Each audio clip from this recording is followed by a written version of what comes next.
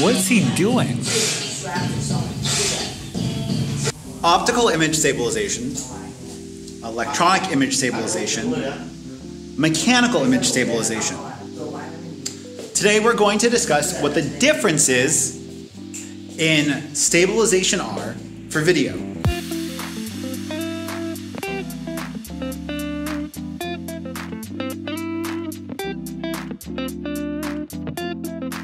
So along with testing my Poco F2 Pro, we're going to be comparing it with the optical image stabilization, the sensor-based optical image stabilization in my Sony a6500. We're then going to be comparing it to a lens-based optical image stabilization in conjunction with sensor stabilization.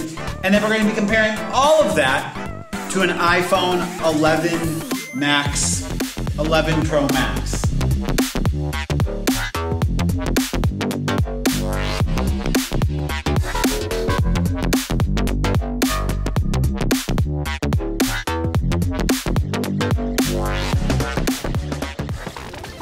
Okay, so right now we're filming on my Sony a6500, 16-55, and the lens has a piece of glass inside the lens, and that piece of glass moves using information from the accelerometer inside the camera to help stabilize the image. On top of that, inside of the camera, the image sensor actually moves as well. So these are two forms of stabilization that are working together to provide you a stable image. This is like the gold standard when it comes to non-mechanical based stabilization. This would be mechanical based stabilization, and we're going to take a look at this in a second.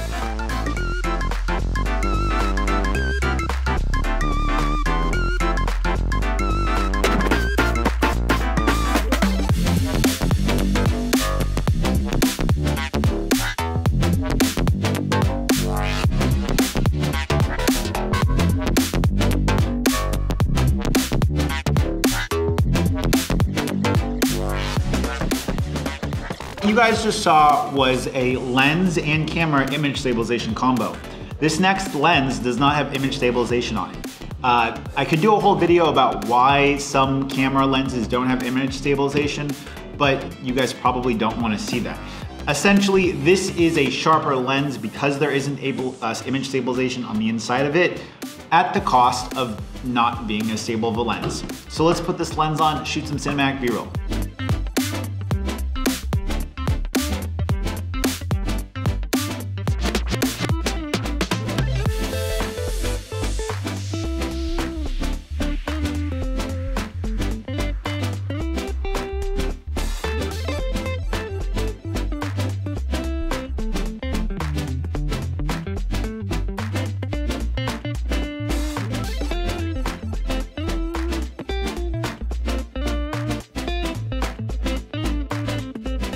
So we're about to have a rap battle, but one of the issues that you have with electronic image stabilization is that it crops in on the image, which is why I always have to use the ultra-wide camera. And on top of that, if I move the camera ever so slightly and you look at the edges of it, you're gonna see weird warping and stuff like that. And that just comes with the fact that the video that's being filmed has to get processed and the phone has to use the internal gyroscopes in order to correct for that movement. There's nothing really you can do about it, but we are going to show you guys what we can do because we can do the same thing afterwards in editing. The only problem is that to do this on a computer and use this kind of editing, it does require a lot of computational horsepower to do it after the fact. That's just the reality of it.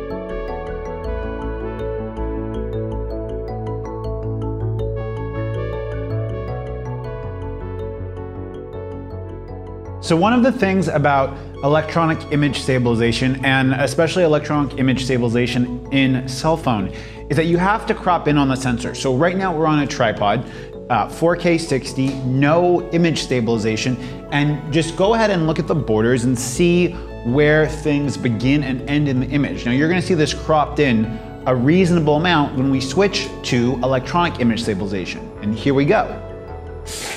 Now I haven't changed anything in the way this camera is set up, anything other than switching to electronic image stabilization in device. Now I am using the stock Xiaomi camera app. I'm gonna switch it right now to the Google camera app, or Gcam, for the Redmi K30 Pro, Poco F2 Pro, and you can compare the amount of crop that we have in the image right now. Okay, and now we are using Gcam 4K 60 with EIS, and this is kind of the crop and what it looks like. I know I'm gonna get this question a lot. What about using stabilization in post-processing with Google Photos, for the Google Photos after processing? I have used that. I'm not the biggest fan of it. I think it's just kind of a band-aid for like an overall bigger problem that we have. The other thing is that unless the device is recording metadata, into the video file or the XML file, the file that is created along with the device, so that it can use that gyroscope data for the stabilization, it's all being done computationally. Now pause, because for GoPro, and this is an application that's been out for a while, the GoPro application and GoPro files actually record the movement of the device, and there is separate GoPro applications or separate post-processing applications that take the file that records all of the movement of the GoPro plus the GoPro footage, combines that information together and gives you really incredible results in post-processing.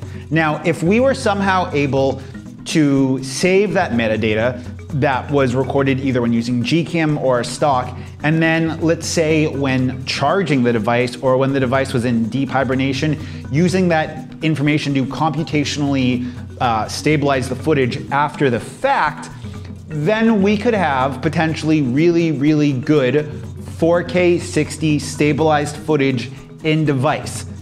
Unfortunately, I don't know anything about this on the Poco F2 Pro or on Android devices in general. I'm not exactly sure how Apple does it. I think Apple does some kind of post-processing stabilization, but essentially those are some of the limitations that we have right now with doing stabilization in post-processing and electronic image stabilization.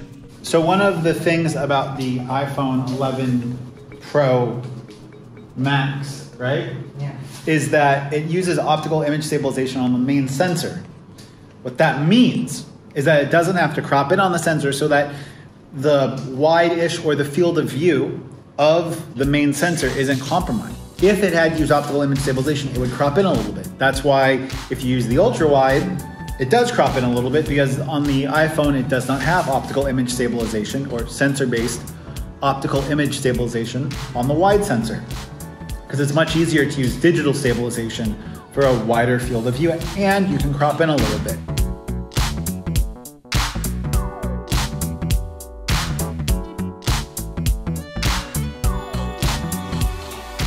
Aussie Day, you look so guilty.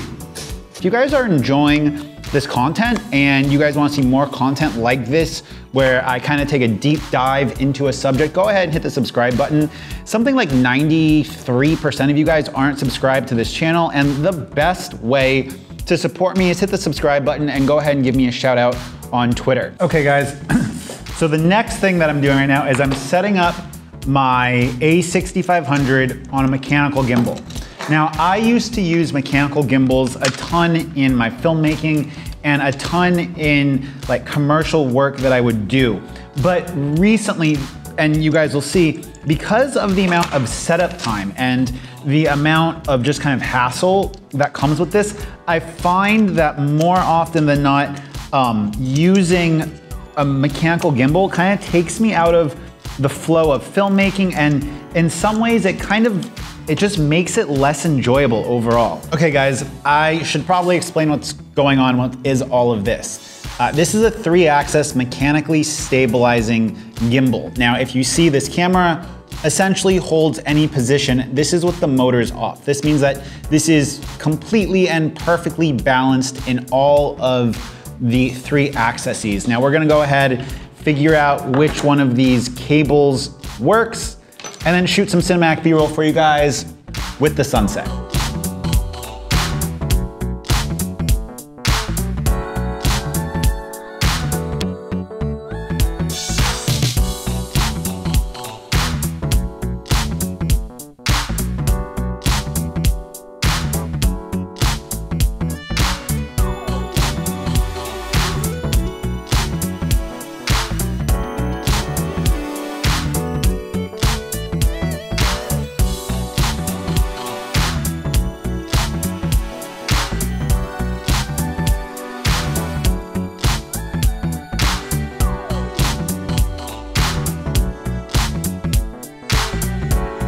Now, the one thing I want you guys to be paying attention to is how smooth does this footage look.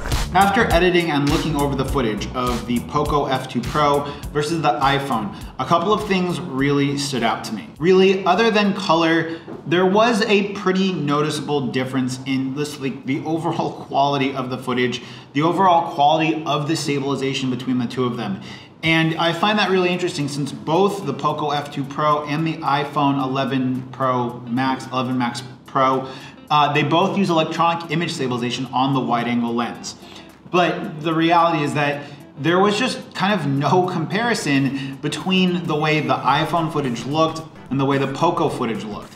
And that to me really just solidified how much of an advantage the iPhone has. When we compared all of this stuff to the gimbal footage that I shot with my Sony and then the Zhiyun Weebill S gimbal, another thing that stood out to me was how even though the overall quality of the footage and the quality of the stabilization of the gimbal and my A6500, how much better that was, like the footage from the iPhone held up, and it held up really, really well, especially when it came to doing cinematic camera movements. It felt like the iPhone footage was never, the iPhone was never working against me in regards to stabilization. It understood the cinematic movement that I was trying to do with the device and then stabilized the footage in that way. Obviously, it is worth noting that there is a huge price difference between these two devices, but at the end of the day, the biggest difference that I saw with these two devices was the electronic image stabilization on the wide angle. And that comes down to software and software development and the way EIS is implemented in these devices. And ultimately, I think that if you are looking for a device or a phone to do video with, the iPhone is just so much better. And the experience of using it, it made capturing a really nice footage simple. It made it capturing it easy. Is that ever going to replace something like my Sony A6500 and a gimbal? No, but there's a few things that we can learn from this. One, the iPhone is able to give you really good looking footage if you're a complete amateur. It was the first time I'd ever picked up an iPhone, and I'm not the greatest at shooting cell phone footage. The second is that there is a lot of setup and there's a lot of time that it takes to balance a gimbal and to use that with a proper camera setup. And the fact that we're able to use computational video to kind of equal the playing field is something that was really, really surprising to me. The third thing that really stuck out to me when using the iPhone is that software and the overall camera experience of using the iPhone. Although you don't have all the manual control, although the interface for it is not something that I particularly like, Apple has done an amazing job of making good quality video accessible to everyone. Now, I am going to be selling my Poco F2 Pro to buy a Xiaomi Mi 10, or that's the way it's looking at least. I sold my Redmi K20 Pro yesterday, and I'm probably gonna be selling my Redmi K30 Pro in the next couple of days. And I'm really interested to see how the optical image stabilization that Xiaomi has on their flagship device compares to a flagship device from another brand. Let me know what you guys thought had the most natural and the most fluid movement. If you want me to do more deep dives into subjects like this, let me know in the comment section down below. And until next time, guys, it's been Mitchell.